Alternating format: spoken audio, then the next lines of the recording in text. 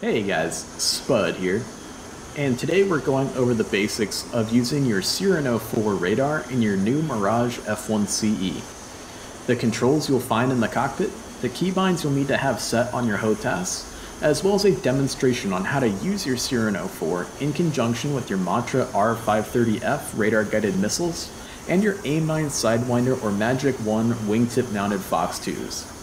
Again, huge thanks to Vibora from Argies for allowing me to share this very cool module with you guys. I've been waiting for the Mirage F1 for a long time now, and my hype is absolutely through the roof. So let's go ahead and get started. Alrighty guys, I am super excited to have you guys back in the office of the Mirage F1CE. Like we said in the intro to this video, we're going to be going over the very basic controls of your Cyrano 4 radar. Then we'll hop right into a demonstration of using that radar to engage aerial targets with our Matra 530F radar guided missiles, as well as our wingtip mounted Sidewinders or Magic 1s. I'm going to be doing my absolute best to be able to translate the French terminology used for the radar controls in this aircraft into the more Americanized terminology that you guys are very familiar with when using the radar of your FA-18, F-16, F-14, F-5, and so on. First thing you'll notice right off the bat is the radar controls for the Mirage F1 are kind of spread out all over the cockpit. The first place you'll find radar controls is going to be the power and armament panel, which is right by your right knee as you sit in the ejection seat. It is furthest out here towards the wall of your cockpit. The most important switch being your power switch or radar selector switch as it's labeled in this aircraft, to move the power from off to standby to emit, which actually starts the radar emitting and scanning out into the airspace around you. We can see we're getting a couple faint radar contacts out there. We've definitely got some enemy targets out there for us to shoot at today. Just after that switch is the line control switch, radar 4 lines, 1 line scan switch as it's labeled in the keybinds and on the tooltips of the cockpit here. This changes from a 4-bar to a 1-bar scan, increasing or decreasing the scan volume of your radar.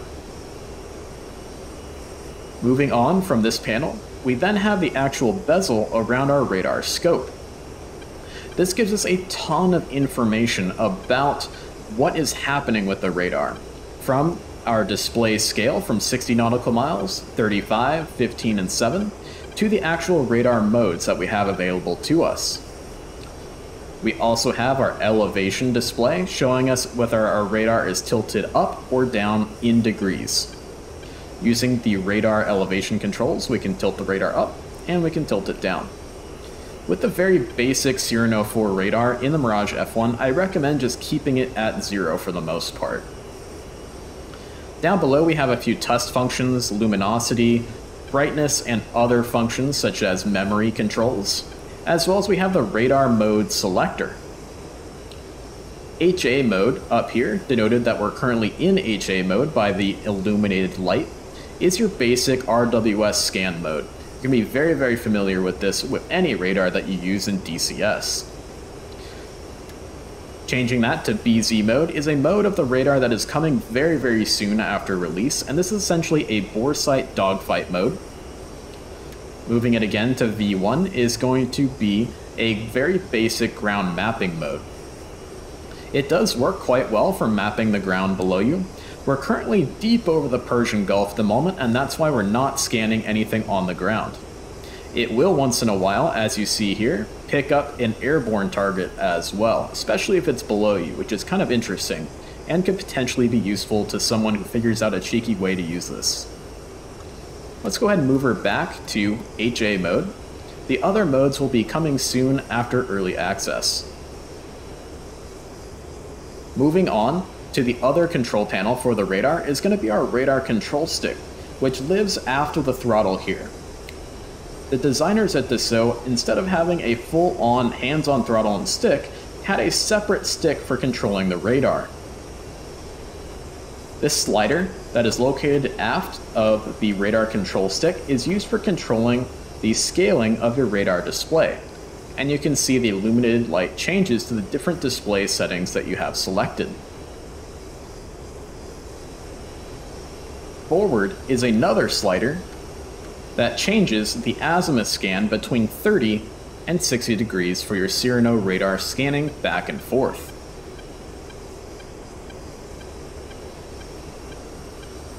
On your radar control stick, you have a number of additional functions that allow you to manipulate the radar, such as the radar range and azimuth control, which is essentially your throttle designator controller, which allows you to move the radar cursor, which in French aircraft is called the strobe.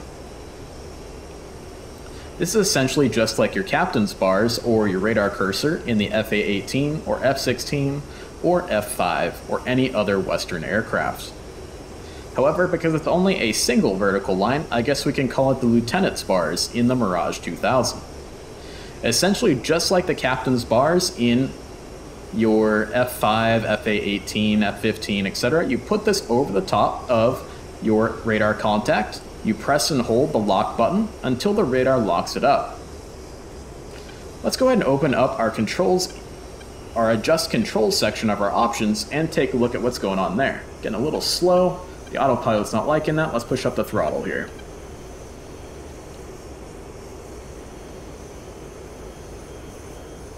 Alright. We'll hit escape, we'll hit adjust controls, and the main section where you're going to find a lot of these radar controls is going to be your radar control stick panel. A few things you're definitely going to want to have mapped is going to be your ASAPC lever lock on. This is how you actually lock a target in BVR mode using your HA/search mode of your radar. TWS, which puts the radar into a basic TWS mode. Control stick decrease elevation button and increase elevation button for manipulating the elevation of your radar to scan the radar up or down from the water line of your aircraft. The gain control allows you to change how sensitive the radar is to the ground and terrain in ground mapping mode. The stick scale selection left and right and stick scan selection left and right are the keybind versions of those two sliders that we clicked on earlier. These two keybinds are not quite fully fleshed out by the devs, and they go from the furthest left to the furthest right position, and it works really, really well for this scan selection, but for the scale selection, you're going to have to use your mouse as of the early access release to actually set the actual scale you really want. Otherwise, you'll just be banging back and forth between 7 nautical miles and 60 nautical miles, which might not be the worst thing in the world for getting something changed very, very quickly. We also have our control unlocking. So this is going to unlock any radar target that we have currently selected or locked onto. Beyond the radar control stick, there are some additional buttons and switches we should have mapped on our HOTAS for flying the F1CE in DCS. These buttons and switches mapped on your HOTAS will make you far more effective in air-to-air combat. These switches are available for you to reach up and grab them with your mouse around the walls of your cockpit, but in a swirling dogfight with an Iranian F-14 or a Cuban MiG-23, there's simply no time. If you were flying the real jet and were incredibly familiar with the cockpit, it'd be no problem to reach up and flip those switches or push those buttons, but in DCS, because we're hobbled by having to use a mouse to interact with the cockpit, it's far too slow and far too cumbersome. So we'll go off to the all controls but access commands. And the first one you're definitely going to want to have mapped is your telemeter zone scanning switch BPZ, telemeter zone scanning switch center, and telemeter zone scanning switch TEL for telemetry. Essentially, these buttons basically throw your radar into a bore sight mode and a slightly wider bore sight mode, with the center switch bringing your radar back to HA or RWS scan mode, to allow you to go from within visual range combat back to BVR combat with a press of a button, and vice versa. Another additional button you're definitely going to want to have mapped is your C+M or SWR button, and C+M or SWR deselection switch. This is essentially like your weapon select switch in your FA-18 Hornet. Pressing this button automatically switches the jet over to Sidewinder or F1 mode, as well as air-to-air cannon mode to allow you to take a snapshot at, say, a MiG closing in on you, or once you have a radar lock on an enemy bandit, to then switch over to using a Sidewinder to down him, rather than having to go down to the weapon selection panel and actually press the push tile to give you a Sidewinder to actually fire at the enemy. This is a really good way to simply defend yourself on the fly when you have a MiG sneak up on your tail or come at you for a merge from the nose. The deselection switch, of course, deselects the cannon, magic, or Sidewinder mode and goes back to the regular BVR mode to use those 530Fs, or go back to being able to use your air-to-ground weapons that you already have set up and ready to go on your weapon selection panel. So with all that in mind, guys, let's go ahead and head back to the cockpit, and let's do a demonstration on using the radar to actually engage aerial targets with our 530Fs and the Sidewinders mounted on our wingtip stations. Okay guys, let's go ahead and get started with a demonstration of using our Cyrano 4 radar and all the controls we just talked about to engage those aerial targets with our 530s and our Matra magics or Sidewinders on our wingtip stations. First thing we'll do here, of course, is we will turn master arm to on, so that way we don't forget that, as we did in the last video. And we'll turn off our external lights. Make sure that the police lights are off as well. And to select our Matra 530 missiles, we're going to select this button and this button. So this is going to be for our right Matra 530 wing station. This is going to be for our left or fuselage 530 station. Keep in mind, guys, that unfortunately the Mirage F1CE cannot carry 3 530s. You either get 1 on the center line or 2 on the wings. We do not need to worry about selecting our Sidewinders for left and right wingtip Sidewinder stations here, because of the fact that we have our fast Sidewinder selection switch already mapped to our HOTAS. Alrighty guys, so we are flying out here. Let's take a look at the F10 map. We have quite a few aircraft out around us for us to use our radar and practice engaging aerial targets. One thing that's kind of a bummer about the Cyrano 4 radar, and it's a limitation of when it was built and the time in which it was built, is the fact that it has no integral IFF. So you have to be exceedingly careful when firing those 530Fs from a BVR type scenario, because you're not going to be able to determine whether he's a good guy or whether he's a bad guy just from looking at your radar scope. But I guess the saving grace for that is the 530 missile is an incredibly short-range missile. You're not going to get within the launch envelope if you're any further out than about 4 nautical miles from your target, especially in a chase situation. You may get a little bit more range out of it if you're in a perfect head-on situation with a heck of a lot of closure rate with your target. The missile is very slow, but it is very maneuverable. Those very large control surfaces that give it its maneuverability really slows it down, and it's quite draggy. Don't expect to get very many kills with your 530s if your target is paying attention. If they're not paying attention, you may get a sneaky kill, but for the most part, if you are flying against a human opponent, I expect them to be able to dodge these missiles pretty darn easily. But what they will do is scare your opponent into going defensive, so that way you can close range and engage them with a Magic 1 or a Sidewinder. The missile is incredibly smoky and it's huge. It looks like a gigantic SAM launch in the sky, which will definitely spook your opponent and make them go defensive. So it looks like we're starting to get some echoes on our radar screen here. Believe that to be a MiG-29 off to the left-hand side there. And we have a flight of F-16s just behind him. So let's see if we can lock up the MiG, but not our F-16s. Alrighty.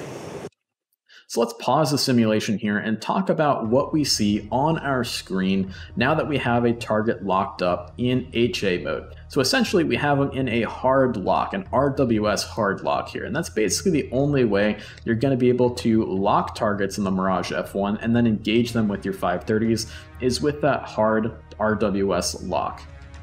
So we can see here that we have the same scale setting for the display of our radar with the target locked, you can adjust the scale setting with the scale slider down aft of your radar stick, just like you would when you're scanning in search mode. And that will allow you to see how far away the target is a little bit easier that way. When you're using telemetry mode, which is the dogfight mode, of course, the range is automatically selected to 7 nautical miles, and you're not going to be able to lock any targets any further than 7 nautical miles in telemetry mode. So that's a little difference there. This little bar off to the right hand side looks very similar to the weapon engagement zone bar that you would find in, say, an F-16 or an FA-18. However, this is showing your closure rate to the target, not the distance or the weapon engagement zone of that target. What we have for our weapon engagement zone is going to pop up on the HUD, and we now have some new information on the HUD than we've seen before. This little guy here, the dot with the 2 wings, is basically an interception flight director. We basically want to follow this director here in order to give us a perfect intercept vector onto that target to get into weapons engagement range with our 530s as quickly as possible. When we are in weapons engagement range, we're going to see a nice big green dot pop up in the center of our HUD up here, and when we're too close to fire at 530, that dot will turn red, telling us we're no longer within safe parameters to fire the missile. Keep in mind that this is a consideration in the Mirage F1. When you're in a dogfight or you're in air-to-air combat, firing a missile will have the power of your engines automatically derate in order to avoid a flameout by ingestion of smoke. So you're going to definitely feel your afterburner kick off or your power pull way back, and you'll feel it and hear it come way back forward again once the engine determines that it's safe to start to rev back up. So don't think that you've accidentally, stalled your engine or had a compressor stall or anything of that nature. That is built into the aircraft and is a standard feature. So let's unpause. We'll kick off our autopilot here, and we'll start to follow our flight director for our intercept. Now keep in mind, guys, that it's not perfect, but it does its best. So another thing that is pretty cool about the avionics and the Cyrano 4 radar of your Mirage F1 is, like a more modern fighter, we actually have a little tan dot here superimposed on the enemy contact that we have locked up. So it definitely gives you a lot of very good situational awareness. So it's definitely a big step up from aircraft like the MiG-21 or F-5 or even the F-4 Phantom. The early versions of the F-4 Phantom have nothing like this.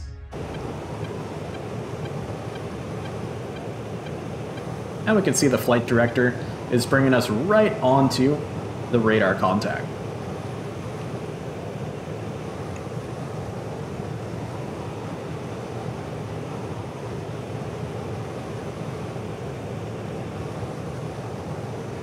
And the radar is starting to see the target start to come off to our right-hand side as he makes a left-hand turn in his orbit.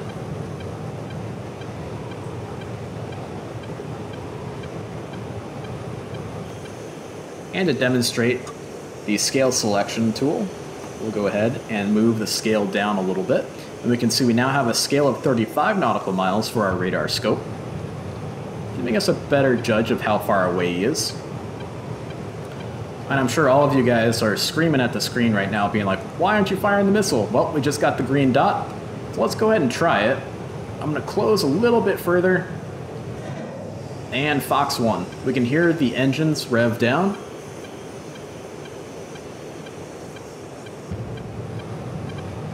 Afterburner re-engages, and splat. Nice. So against the AI, these missiles can be pretty deadly, but the close range at which they need to be fired is a little bit scary at times. It makes me want to take a Sparrow or an AMRAAM a heck of a lot more than these weapons, that's for sure. But they will be quite nice for a nice head-on shot on, say, a Cold War server or a Cold War mission, at which not everybody around you has all-aspect missiles. And he's going down to the ocean. Perfect. Alright, let's go ahead and see if we can find some other aircraft out here, so that way we can practice firing a 530 again, then maybe using our telemetry mode and show you guys what that looks like.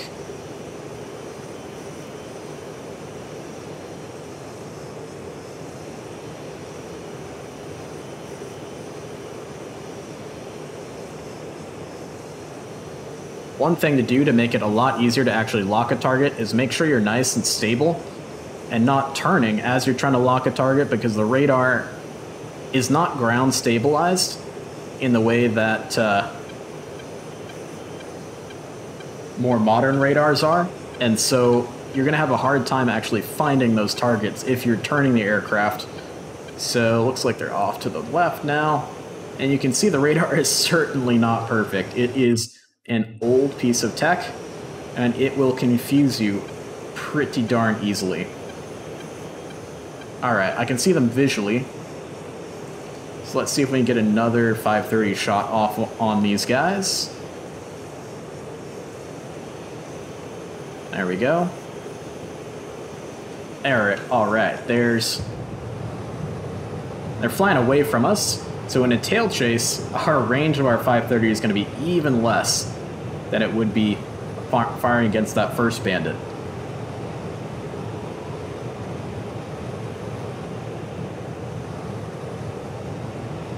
Our closure rate indicator is showing that our closure rate is not great. If the little vertical line on our closure rate indicator gets into the black or into this part down below the break in the line, that shows that we have actually a negative closure rate and that they're flying away from us, which is not great for engaging with a 530 missile. The Israelis actually detested this missile. During the Six-Day War, they fired a number of them, and not a single kill was achieved against maneuverable MiG-19s, 17s, and 21s fielded by the Egyptian and Syrian air forces. We can see the flight director is directing us on a nice intercept vector. Fox 1. Engine RPM goes way down as we ingest a whole lot of smoke. Boom, got him. We'll go to telemetry mode. We'll select the Sidewinder. Fox 2. Boom, got him. So even though this jet is quite old and its avionics quite antiquated by modern standards, you can do some pretty amazing things, and you can be pretty darn effective in the air-to-air arena.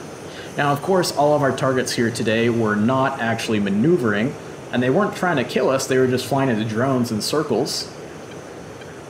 But it does serve as a great demonstration for you guys of the capabilities of this platform, and it is such a fun jet to fly, guys. You guys are really, really going to love it when it comes out later.